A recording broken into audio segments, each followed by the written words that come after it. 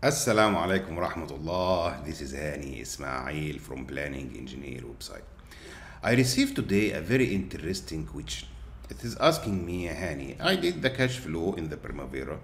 Then my manager asked me about the cash in and cash out and what is the net cash flow. And I find this question is interesting to discuss what is the difference between the cash flow we are getting from the Oracle Primavera and what so-called cash in, cash out, and the net cash flow. Okay, in this video, I'm going to explain to you how we can differentiate or understand between these two concepts. First of all, the cash flow created from Primavera. This is representing the value of the works you are going to execute on a certain month or a certain week or even a certain year. So it is not related at all to whatever money you are going to pay or whatever money you are going to get. And I'll show you an example in a minute. Okay, so the cash flow from Primavera, again, it is representing the amount of money which equal to the work done. So we are converting the work we have created or the work executed to the amount of money. Okay, so what is different between this cash flow and cash in, cash out, and net cash flow? Cash in, this is your payment when it comes to your bank account. So this is the money you are going to collect from your client, and not necessarily to be collected same month you invoiced. According to your contract, you may be receiving the money 2 months, 1 month, 45 days, 15 days after the payment certificate. So this is one thing. The second thing that we in the cash flow in the Primavera, we are not considering the advanced payment, but in the cash in and cash out, we are considering the advanced payment. So if you have 10%, 20% advanced payment, you should consider while you are creating this calculation. So cash in, whatever cash will be in your bank account from your client. This is very simple. Okay, what about cash out? Cash out, it means the money you are going to pay. It includes the money for the materials, the money for the manpower, the money for the equipment, the advanced payment you are going to pay for your subcontractors, whatever money you are going to pay. So what is the importance of doing the exercise of cash in and cash out? If you are working in a well-organized company, they need to know what is the cash flow for this project. It means I'm going to get 10% or 20% advanced payment. Then I will pay from this money to my work, to my subcontractors, and so ever. At certain point, you need to finance this project. You need, as a company, to pay from your pocket to the project, and then later on you will get your profit. So it is very important information. Even in the bidding stage, some companies, they have some formulas and they set up some criteria to find out, okay, this project is $20 million project. How much money I should have in order to execute this project? And too many companies, they fall in this trick. They don't do this calculation, so they find that after certain duration of the project, they don't have enough money to finance the project. And this exercise should be done along with some cost control concept, because you need to know how much each activity will cost you. And some companies, they do like a fixed percentage, and this is the easy way. It is not 100% accurate, but it is better than nothing. So they say, okay, I'm profiting, let's say 15 to 20% from each activity I do. So they just multiply the selling price by this percentage, and this should be the actual costs. I'll show you one example how to convert the cash flow of Primavera into cash in, cash out, and get the net cash flow. If you need more information about creating accurate cash in, cash out, and the net cash flow, I advise you with the cost control course where I discuss this in details. But for now, let's go and see what or how we can give our company some information from only the Primavera cash flow and convert it into cash in, cash out, and net cash flow. Let's go and see. Okay, so this is our cash flow in Primavera, extracted from Primavera, and this mainly came from here. This is the monthly cash flow per month, and this is the cumulative cash flow. Now we need to have here, I'm going to copy the months now again. Okay, I need to have here monthly cash out.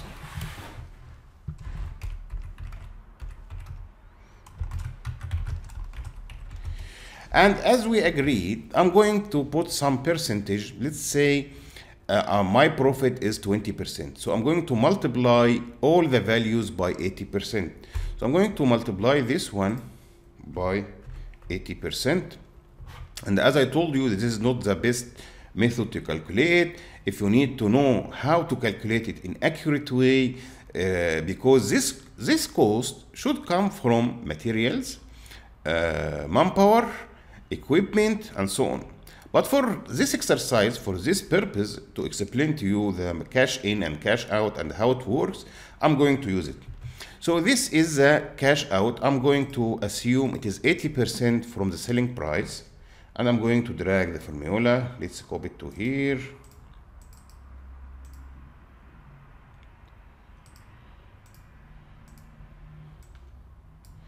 So this is my monthly cash out. I'm going to create cumulative cash out, which showing to me the amount of money I have spent cumulative in a cumulative way until the end of the project. Okay, very good. Now the cash in. So I'm going to have monthly cash in. Okay, according to your payment terms, let's assume that you will get paid 1 month after you submit your invoice. So by end of this month, I'm going to submit my invoice. Okay, then it will take 1 month or 45 days to get, so I'll get it in this month.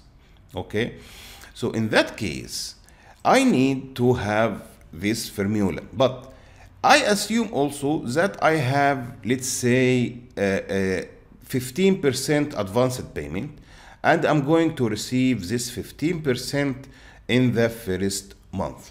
So I'm going to get the project value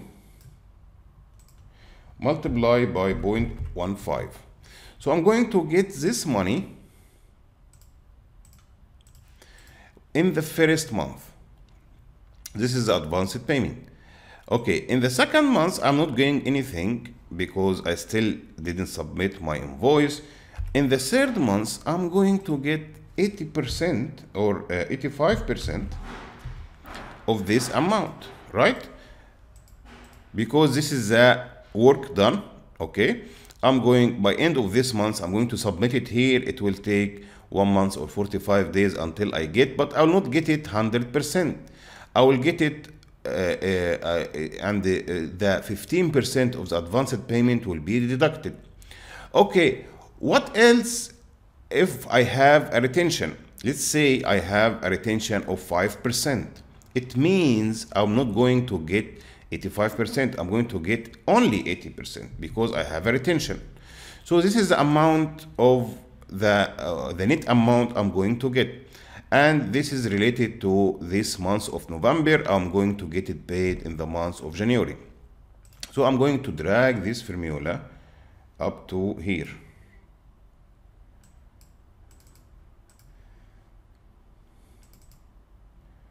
Okay, but I did one mistake because it should be linked to the monthly, not the cumulative. in the monthly, not the cumulative. Okay. Now, in this month, I'm going to finish my project and handing over. And it means that I'm going to get back my 5%, right? The 5% retention. Let's say you will get it after 5 months. After 1 month. So I'm expecting to get it here. So in that case, I'm going to make the formula. And this is 0.5 by the project value. This is the project value. It should be plus 0.5 multiply this project value. Okay.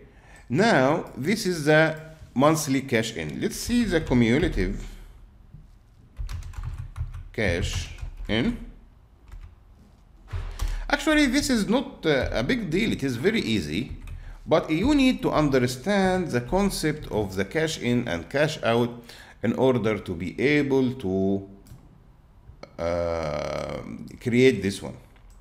So this one exactly, let me double check. This one is exactly the same as this one, which is a project value. Okay, so I get all my money, but the problem here, when you get it, this is the idea. We need to drag this one a little bit so we'll have this months. Okay, now I have the cash in, cash out, and I need to have now the net monthly cash flow. This will be cash in minus, and the cash in here in this case, don't do the mistake like me, monthly cash in minus the monthly cash out. This will be net cash flow. It means the amount I need to pay or the amount will be extra for me. Okay. Now we need to create the cumulative net cash flow, which is very important now, because this will tell your company how much money you should have in order to take this project or to finance this project if required. Okay, so in that case, I'm going to make the cumulative cash in minus the cumulative cash out. So as you see here, that at the first month, I will be very rich. Sorry, this is the cumulative cash in minus the cumulative cash out. First month, I'll be very rich, very happy because I have 16 million. Let's see how this will work during the project.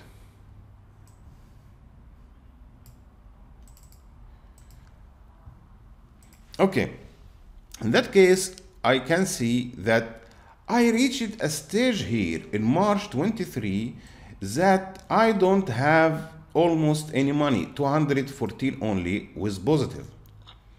Okay, so I should not pay more here, okay, or should not take risks, because in this month, in this specific month, I will be in a problem because I might need to finance the project. Considering that I have here monthly cash in, I have here 15% advanced payment. What if this 15% was 10% only? So this one is 10%, okay. And in that case, this one will be multiplied by 85. And let's see how it will affect my cash flow.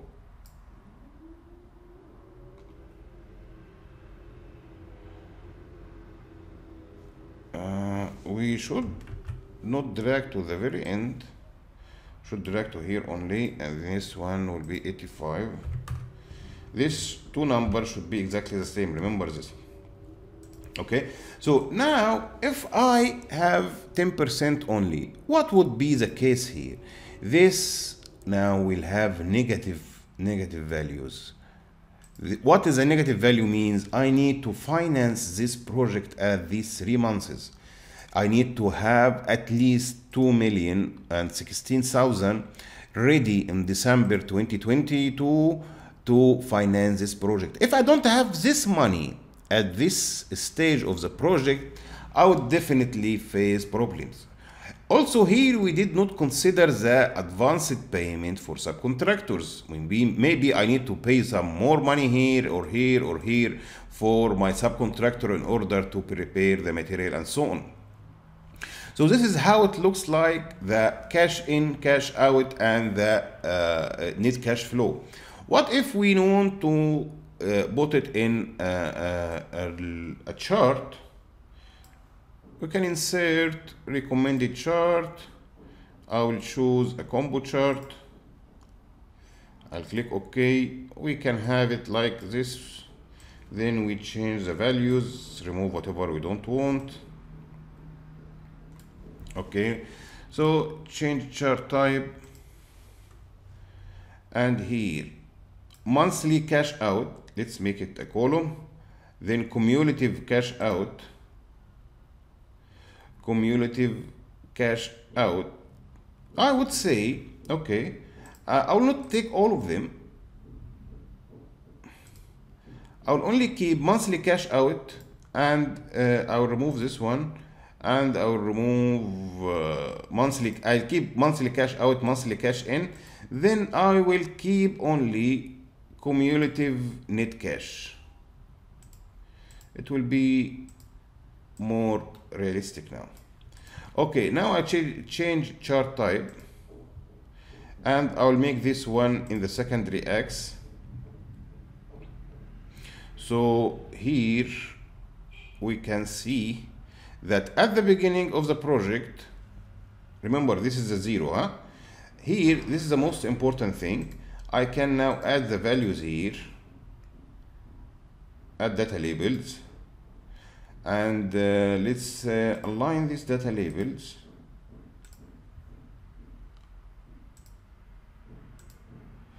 Let's make it vertically.